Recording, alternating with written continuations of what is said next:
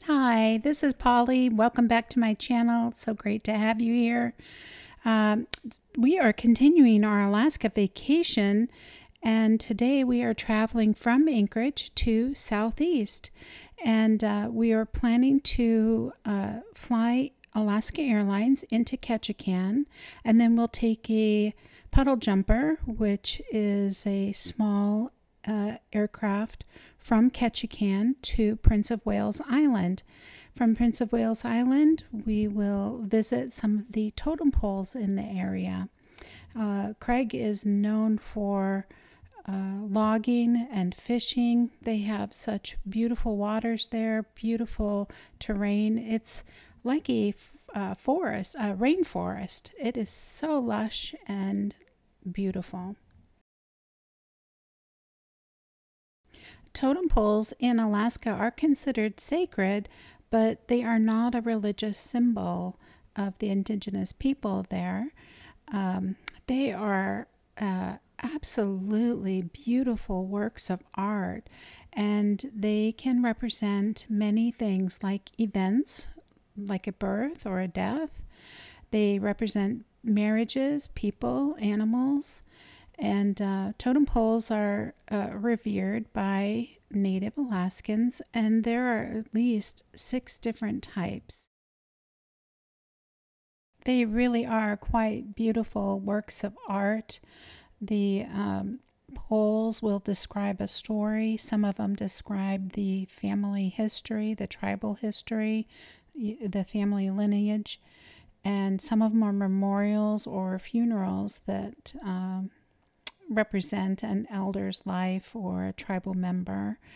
And there's also commemorative poles or mortuary grave marker type of poles. While we were there, we also saw some beautiful wildlife. There was a black bear and some deer that were feeding in the nearby area. While we were on Prince of Wales Island, we were able to visit SARA, acronym for Southern Southeast Regional Aquaculture Association. And they are a private nonprofit corporation, and they are there to enhance and rehabilitate salmon. So we visited the hatchery. Wow, it was a very fast 24-hour visit, and we enjoyed walking the boardwalks, enjoying the amazing vistas and views, the mountains straight up from the ocean, the Pacific Ocean, and enjoying the beautiful boats that were moored in the harbor there. We really enjoyed it. Then we were back to beautiful Anchorage, and we needed to recharge our batteries, so we stopped by to get a pastry and some coffee to keep us going. Then we needed to buy another suitcase. Are you ready for coffee? Coffee. Coffee. Coffee. There's the icing side. Ooh, yummy. Lemony. Loafing. And what is the beverage that we have? This is a cappuccino grande made with oat milk. Very light. Oat milk.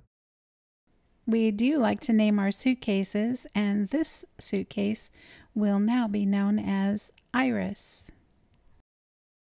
From Anchorage, we headed north in the rental car to the Musk farm, which is located on the north side of Palmer, Alaska. That's about an hour and 10-minute drive, hour 15-minute drive north of Anchorage. Now, I did not realize how valuable muskox hair is. They use this hair. They can only comb them once a year. They collect the hair, weave it together in such a manner as to create this very lush and desired yarn that knitters and crocheters use all over the world. They make the most magnificent, beautiful hats, gloves, scarves, sweaters, socks. They are so soft and absolutely lovely. And they were quite expensive, so we elected not to purchase them, but it's far more expensive than cashmere and much more unique and desired. This little girl here is about 600 pounds, and she is, I believe she said 2 years old. They only have one that was born this year, and they were really quite docile looking, but I know they can be aggressive as well. One thing I thought was very interesting, that if they felt threatened in any manner, they would congregate and all form a circle and have their shoulders together with their head out. And so the younger would be in the middle, but then all of the male and female would encompass the entire circle to protect each other in that way. Now, this is the Matsu Valley, where vegetation is grown for this state. They grow hay, they grow large vegetables, and they do not get very much snow in this area, mainly because of the wind. So this is a perfect place for them to raise this herd of muskox. It's also really expensive to keep the fencing. That's our number one expense. Our number two expense is feeding them and taking care of them. Yeah. And then once a year, each animal produces about 4 to 5 pounds average. So we get about 300, 350 pounds a year.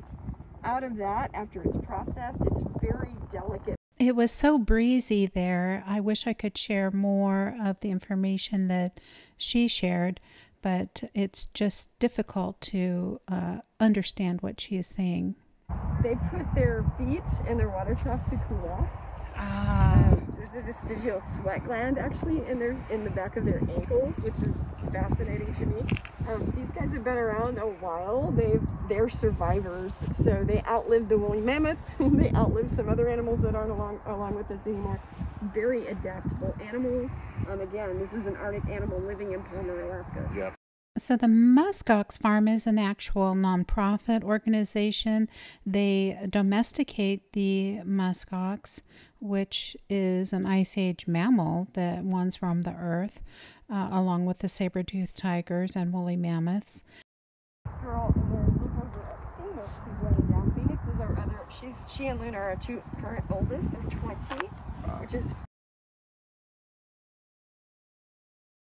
We don't get as much snow here as other parts of the interior do, and that's good for these guys. We normally pull the herd closer in, so there's more in smaller area. That's exactly like what would happen in the wild. They get together and have super herds in the wintertime. So we try to follow their natural patterns as much as possible, even though we're in this long game of domestication. We enjoyed our time and learned a lot at the Muskox Farm. They offer tours there daily. They're 45-minute tours, and we cut our tour short. I didn't really lose interest. It just was too long. So they were kind and understanding, and they will adapt the tour to your needs. I want to thank you so much for joining me on our Alaska adventure and for all my videos on this channel. I really appreciate your subscription, and I value your time. You have no idea how much it means to me for you to stop by, to view, and to develop this friendship. If you ever have any questions, feel free to reach out to me.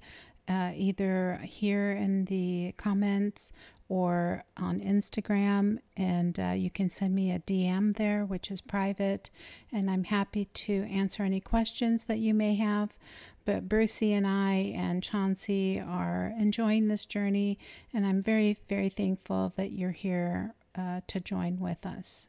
Thank you again, and we'll see you in the next video. Bye.